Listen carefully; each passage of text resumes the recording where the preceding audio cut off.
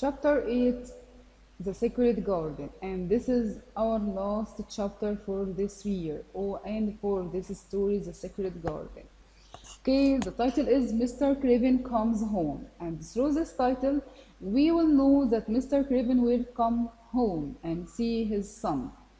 Let's see why the secret garden was returning to life. A man with high crooked shoulders was wandering around the most beautiful places in Europe. For 10 years he had lived this lonely life. For 10 years he had lived this lonely life, his heart full of sadness and his head full of dark dreams. Everywhere he went, he carried his unhappiness with him like a black cloud.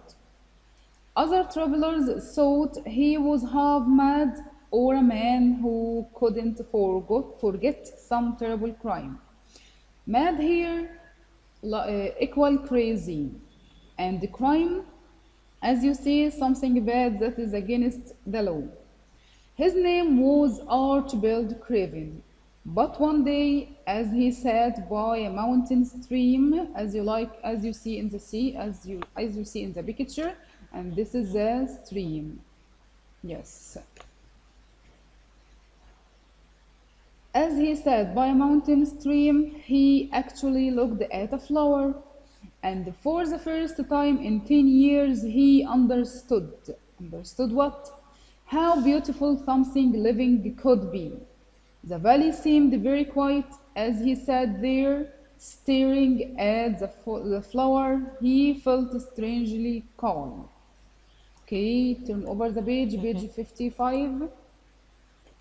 What is happening to me? He whispered.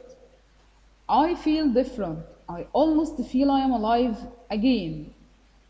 At that moment, hundreds of miles away in Yorkshire, Colin was seeing the sacred garden for the first time and saying, I am going to live forever and ever and ever.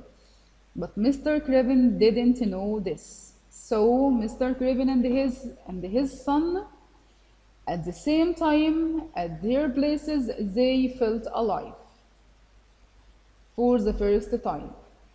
That night, in his hotel room, he slept better than usual.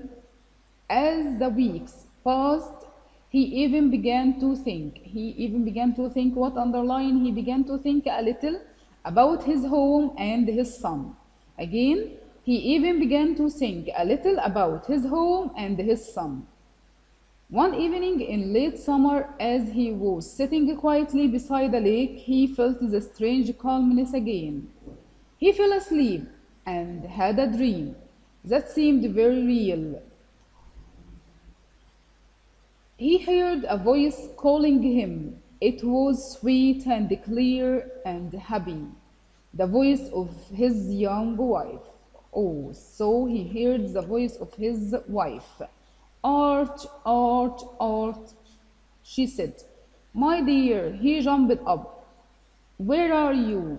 And he said, where are you in the dream? Underline please this quotation, my dear, he jumped up. Where are you? In the garden, called the beautiful voice. And then the dream ended. In the morning, when he woke, he remembered that dream. She says she is in the garden, he thought, but the door has locked and the key has buried.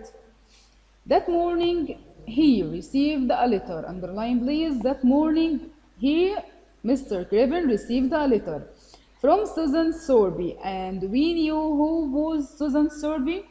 Yes, Martha's and Deacon's mother. In it, she asked him to come home. Mrs.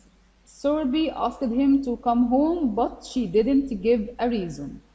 She didn't say why she asked him for this. Mr. Craven thought of his dream and decided to return to England immediately. On the long journey back to Yorkshire, he was thinking about Colin. So, in his long journey, he was thinking about what? He was thinking about his son Colin. I wonder how he is. I wanted to forget him because he makes me think of his mother.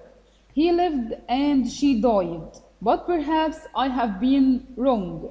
Susan Sorbes says I should go home, so perhaps she thinks I can help him. When he arrived home, he found the housekeeper very confused. Underline please, when Mr. Craven arrived home, he found the housekeeper, Mrs. Medlock, very confused about Colin's health. And confused here means unable to think clearly, unable to speak clearly to him about Colin's health. Again, when he arrived home, he found the housekeeper very confused about Colin's health. And she said to him, underline this quotation please, he is very strange, sir, said Mrs. Medlock. He looks better. He is very strange, sir. Mrs. Medlock, he looks better. And we have finished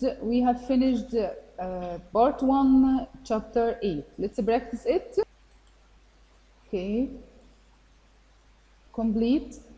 In his hotel room, Mr. Craven began to think a little about his home and his son. Yes. Mr. Craven received a letter from Mrs. Sorby.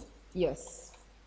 When Mr. Craven arrived home, he found the housekeeper very confused about Colin's health. Again, guys, in his hotel room, Mr. Craven began to think a little about his home and his son.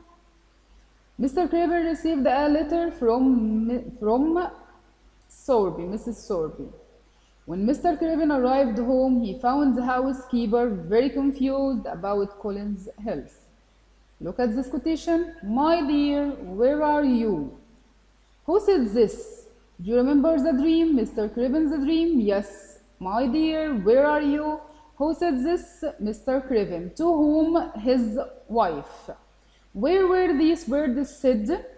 These words were said in Mr. Craven's dream. Yes. Quotation number 2. He is very strange, sir. He looks better. Who said this? Do you remember when Mrs. Medlock was speaking with Mr. Craven about Colin's health?